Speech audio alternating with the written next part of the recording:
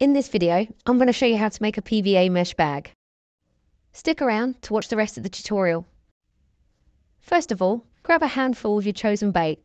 In this example, I'm using about half a dozen boilies and I'm just pouring them into the mesh tube. Now slide down your mesh so that your boilies drop out to the bottom. Pinch and twist to make a tight ball. Now we're going to perform an overhand knot, and we're going to pinch down on the knot itself and pull down on the tag end to pull it nice and tight. The next thing we're going to do is perform the same loop, this time a little bit slower so you can see again. You're going to grab the knot. You just want to make sure the knot is slightly above the first one, and I'm going to show you why in a second. Once you've got your two knots and they're snug down, grab your scissors and we're going to cut just between the two knots. Cutting between the two knots allows you to have a mesh system ready to go the next time you want to chuck some boilies or your chosen ground bait into the mesh.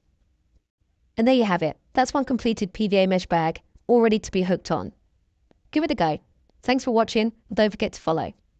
In case you were wondering, the second knot allows the PVA mesh funnel to be ready for next time.